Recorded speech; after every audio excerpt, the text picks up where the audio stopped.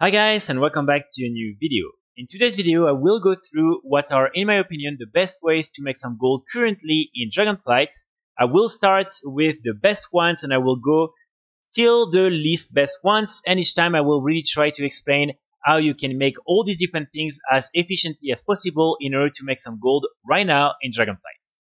So let's start with the first category of items, and all these different items are going to be the crafted consumables that you can craft with some of the main professions.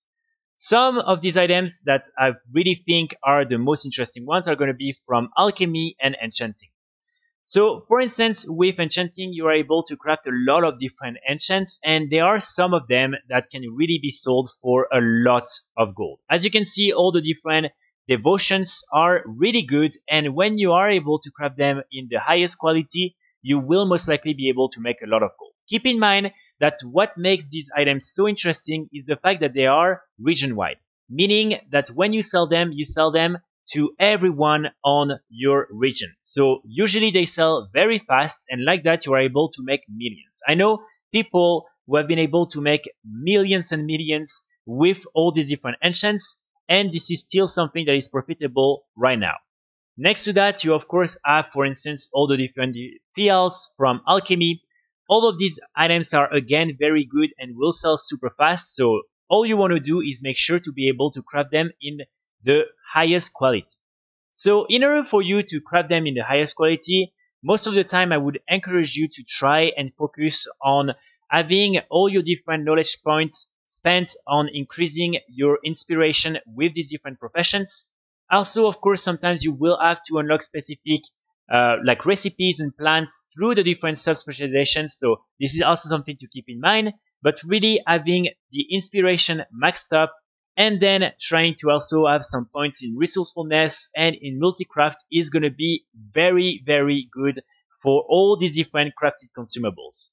So with these items, you can make millions, and this is still something that is worth investing some time and gold right now.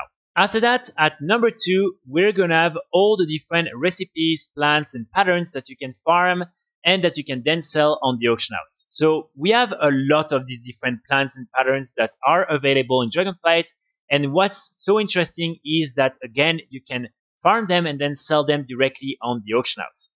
So you have a lot of really good examples of these different plants and recipes. For instance, the design of the elemental Lariat. Some people were able to sell it for almost a gold cap a few weeks ago, and still now people are able to sell it for more than 1 million on most realms. You have, for instance, the plants for the Black Dragon Touch Hammer. I talked about it in another video. As you can see, I sold 3 of them on my low pop realm for 160k gold each. And you have a lot of these other plants and patterns, and all of them can really be super interesting. So you have a few main sources in order to farm all these different plants and patterns. The first one is of course going to be the new raid. So with the new raids, you can really get a lot of these different plants, patterns, and designs, and all these different items can be worth a lot of gold on the auction house.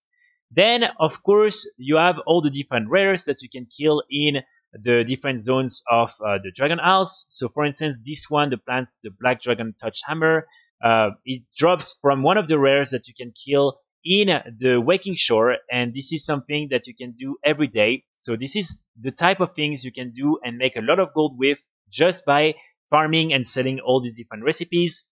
Then of course you have, for instance, different events that can reward you with some very interesting plants and recipes. For instance, the Elemental Storms, where you can get the design for the Elemental Lariat. And even when fishing, you can get a lot of these different recipes in the bottle, and then you can get a lot of these other plants that you can again sell on the auction house. Before that, and before the release of season 1, all the PvP plants and patterns were also very, very interesting and very expensive. But with the release of the arenas, a lot of people are now able to get them, and so on many realms, they're not really worth a lot anymore. But still, for a long period of time, you were able to make a lot of gold if you were able to get some of these plants and recipes. So this is really something that I think has been a great surprise so far in Dragonflight, and I cannot wait to see what Blizzard will add in the next patches in terms of plants and recipes, and if we will be able to make a lot of gold again with all these different items. Then at number 3, we're gonna have all the different open world farms. So all these different open world farms are very diverse and you can get many different type of items when doing them. For instance, if you go here in Taldrassus in Tier Old, you will be able to farm some of these orbs that can be then sold for quite a lot of gold. You can of course also try to farm all the different awaken materials, and then you have like all the different cloth and all these other items that can be worth a lot of gold on the auction house. But in order for you to actually make it as profitable as possible, you need to do 2 things, because otherwise this is definitely not something that will be at number 3 on this list.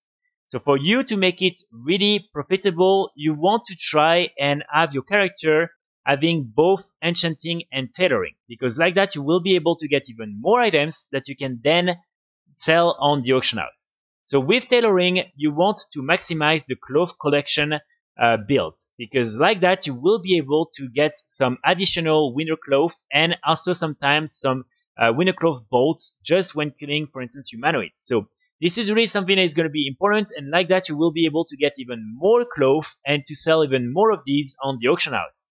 Then with enchanting, you want to choose inside of the blue, and then you want to put a lot of points into this build, because like that you will be able basically to find some mystic items, and these mystic items can then be disenchanted into some of the enchanting materials that you can sell for quite a lot of gold on the auction house. So try to maximize that, and like that really you will be able to make all these open world farms as profitable as possible. Unfortunately, right now there are no world BoEs that are available, but still with these new builds and with these new sub-specializations, you're really able to make a huge amount of gold just by killing a bunch of mobs. And so this is why I'm going to put at number 3, because this is always something that is pretty good, and probably it will remain good throughout the expansion because of these different talents. At number 4, we're going to have level boosting. And this is something that will work mostly in the Cobalt assembly in the Azurstan. So this area is very interesting, because basically when you kill all these different elite mobs and when you are level 68 or more, you will be able to drop some items and to use them and get some specific powers that you can use in order to then become almost a world boss. And like that you can really kill all these different mobs very, very easily. So then all you want to do is group 4 people, even when they're level 60 or even less than that. All they want to do is come here and really just sit where I'm right now, just on this wing of this statue. And then you just want to kill all the different mobs around, and like that they will get all the different XP. So this is something that you can do very easily, and it will work really well if you're on a hyper realm, because you can advertise and get a lot of people who would be interested in doing these different level boosts. So of course, this is a technique that works only if you have a lot of people who are interested in doing these different boosts. And again, this is only something you can do with the people from your realm, because otherwise they won't be able to actually trade you the money. So you need to do it with people who will be able to actually trade you some money. Otherwise, you won't really be able to get anything from all the people you're boosting. So this is a really interesting way of getting some gold, and currently for some people it has been working pretty well, and I know some people who have been able to make quite a lot of millions of gold just by boosting people in the Cobalt assembly. After that, at number 5, we're gonna have all the different illusions that you can craft with enchanting. So all these different illusions are very interesting, because unlike the ones from previous expansions where basically you could craft one item and they would grant you 3 different illusions, here we have 1 item per illusion. So it means that you can in total craft and sell on the auction house 5 different illusions, which is really, really good. So in order to get the 4 blue ones, it's pretty simple. All you want to do is get a level 70, an enchanter, and then you want to do some of these elemental storms in order to kill the different rares, and these rares have a chance at dropping the different designs. So for each of this type of elemental storms, so you have the fire, the frost, the air, and the earth ones, you will have 1 rare dragon. And when killing this rare dragon, you will have a chance at getting the design. So again, you can only get these different designs when killing these rare dragons from each of the elemental storms. And you can do that once per day. on your enchanters. So this is really something that I would recommend you to do if you have an enchanter, because if you get your hands on some of these designs, you can then probably make a lot of gold just by crafting and selling all these different illusions. And what's really good is that these different illusions doesn't require a lot of knowledge points in order for you to craft them efficiently. All you want to do is reach 50 in enchanting, and then you will be able to craft them. And as you can see, the only thing you can really add in order to make it as efficient as possible is the resourcefulness. And so over in that, really, it's pretty simple. So it doesn't require a lot of effort on this side. Then for the final one, the Primal Mastery, which is probably like the best one. For this one, you want to go in the new raid, the Vault of the Incarnates, and here you want to kill Kurog Grim Totem. So Kurog Grim Totem will have a chance at dropping the design for the formula for this illusion, but it's very, very rare. So maybe the best way for you to get it is to actually buy it from the auction house, because unlike the ones that you get from the Elemental Storms, this one is BoE, and so you can buy it and sell it on the auction house. So it might maybe be the best way for you to get your hands on this formula. And so as you can see, I've personally been able to make quite a lot of gold with these different illusions, especially the one for Mastery. And this is something that I'm sure you can also make quite a lot of gold if you get your hands on one of these items.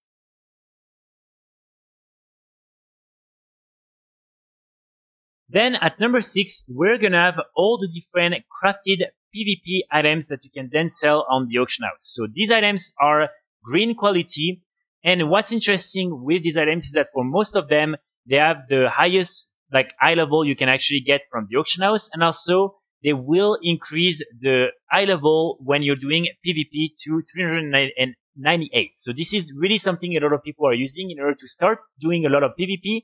And this is something that sells extremely, extremely well. So all these different items are interesting, but there are 3 different categories that are especially interesting. The first one, of course, are going to be all the ones you can craft with jewel crafting. So it includes the amulet, the necklace, and the rings. So these ones are really, really good. As you can see, for instance, the ring, I sold 126 for almost 1 million gold on my low pop realm, and I sold also a lot of these different amulets. So really these ones are extremely good. Then with tailoring, of course, you will have the cloak. So the cloak is also really, really good. And this one, you will make a lot of gold if you are able to craft it. And then finally, you also have the trinkets that you can craft with inscriptions. So these ones are pretty new, and they also sell for a lot of gold. So these are really the main items you want to have with you on the auction house. But of course, all the rest of the different armors are also really interesting, and so I would definitely encourage you to try and craft some of these.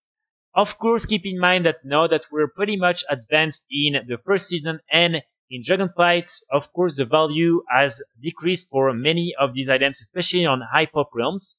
But I'm sure that on many realms, you are still able to make some decent profit with these items, and I'm sure that you will be able to just continue making some profits even after the end of this season. And as you can see, really on my side, I've been able to sell a lot of these. And this is really something I'm planning on continue doing, because it has been one of the best ways for me to make some gold very easily so far in season 1.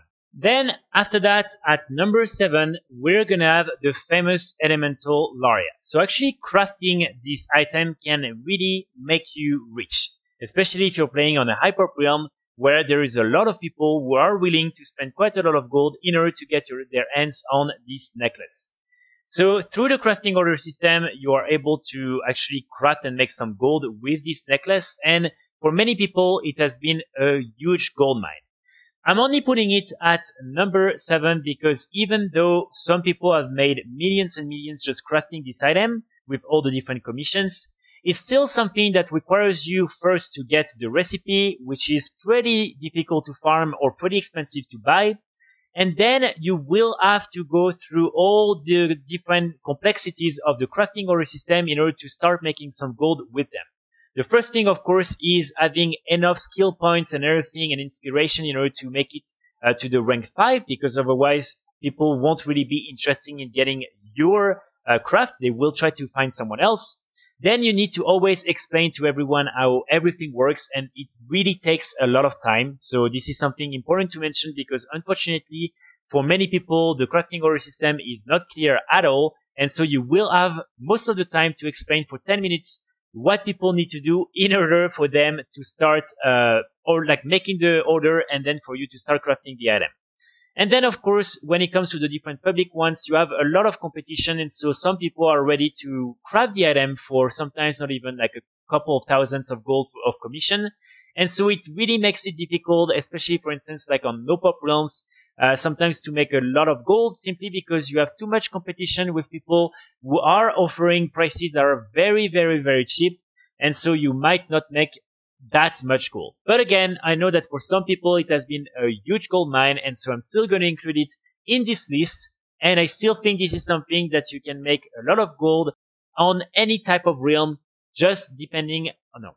Now at number 8, we're going to have mining and herbalism. So these two gathering professions can be pretty interesting, especially because you can get, when doing these two professions, some of the different awaken order. So this is really the main thing you should focus on when doing gathering and mining. And this is really the item that you're going to make the most gold with. So in order to get this different awaken order, you need to have some of the different rosing order. And these items will drop when you can find some Titan touched like herbs or different ore. And so this is something that you will most likely have to do here in Taldrassus, maybe for instance around Tier Old. And then you have different locations also in the Azurspan where you can get some of these herbs and ores, and where you can try to get some of these awakened orders. So next to that, of course, you have a couple of things you can do in order to get some interesting items. For instance, with mining, you can try to get the sub-specialization in order to get some of these eliminated diamonds.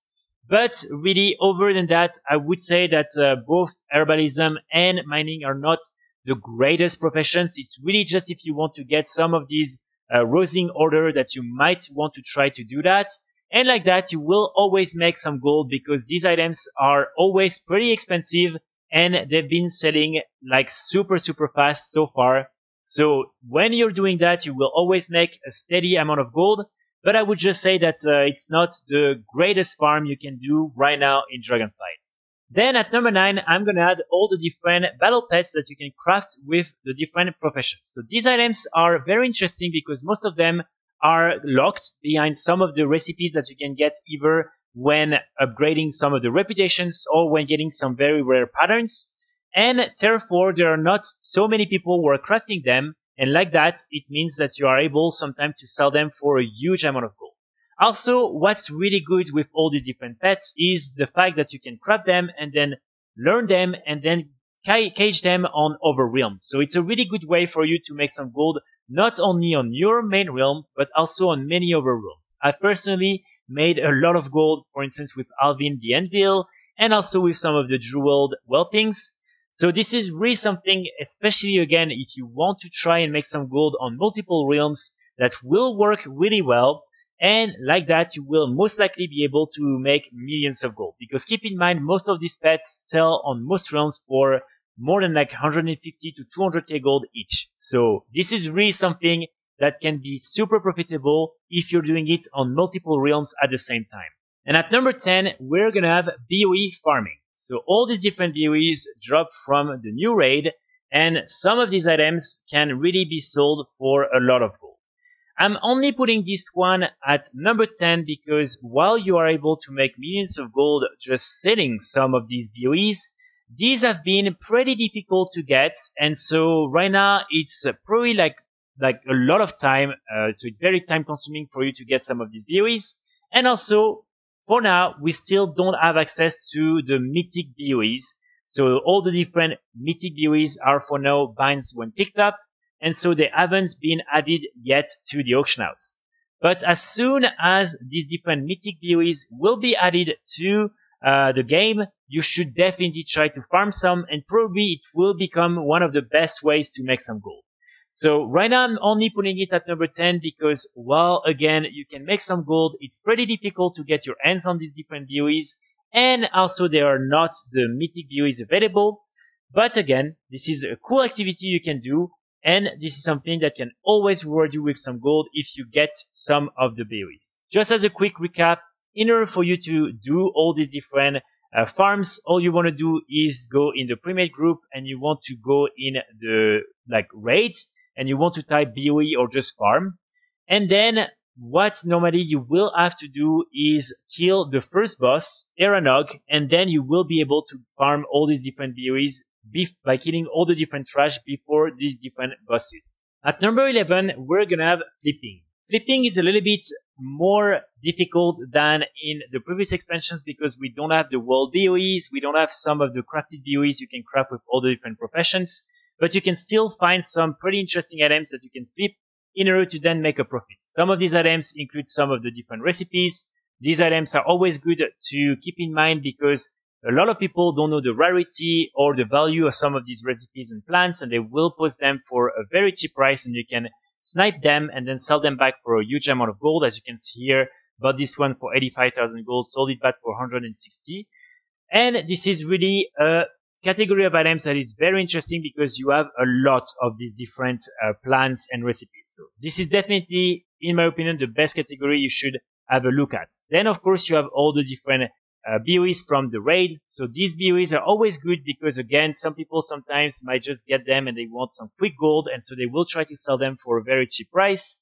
But these are always a little more risky because sometimes they can be a little bit expensive, and so you might risk to like lose a little bit of gold when investing in them. But it is still a good category to keep in mind, especially when the mythic ones will be available. And then one category of items that I find very interesting but very, very risky are all the different materials and consumables that you can craft with the different professions. So here, this is really something that I would only recommend you to do if you have a lot of gold. But if sometimes you are able to, like, for instance, reset an entire market, you might be able to then make a lot of gold. So for instance, I take as an example all the different awakened materials or some of the crafted consumables.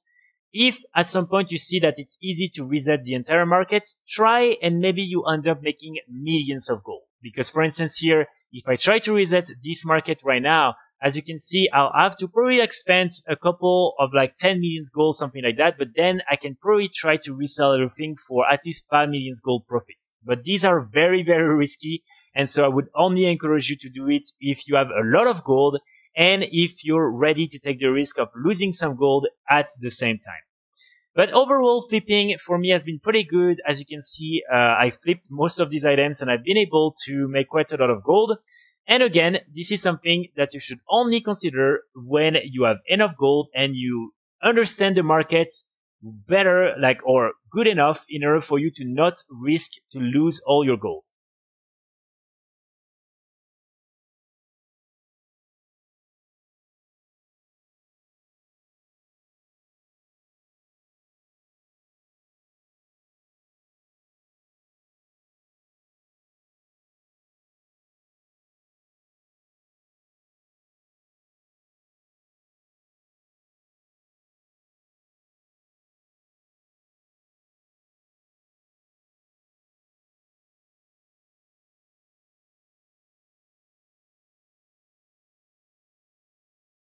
Then at number 12, we're going to have all the different crafting orders. So the crafting order system for me has not been successful so far. And other than, for instance, the elemental area or maybe like a few other items, most of the different items you can craft with all the different professions are not very profitable.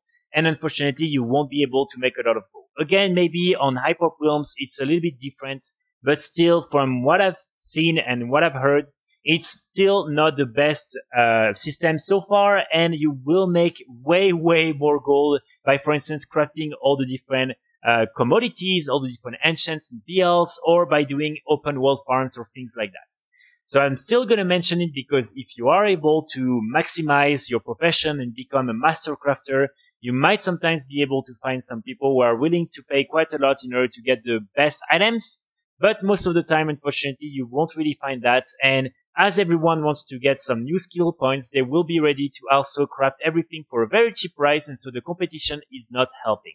So for these reasons, I'm only putting it there in this list. Also, I forgot to add to the list the different Darkmoon decks. So this is something you can make some gold pretty easily, and no one needs any professions to actually make some gold with these different Darkmoon decks. all you want to do is check the value of the different decks on your realm, and then you want to check the value of the different aces. And if you see that the ace is cheaper than the deck, you can then buy the rest of the deck. Most of the cards go for maybe like 200 gold each, and then you just want to build the deck, and like that you can sell it on the auction house for quite a lot of gold. So it really depends. Also, there's quite a lot of competition, but it could be a good way for you to make some additional gold without needing anything, any professions, and you just need to buy all the different materials from the auction house. And keep in mind, all these different aces and all these cards are region wide, so it's going to be the same for everyone. So the only thing that matters for you is to check the value of the deck on your realm. And now we're going to have boosting. So boosting is always something I add into these different lists of best ways to make some gold, because this is usually one of the best ways to make some gold. I'm only putting it there in this list because it's very difficult to actually do it.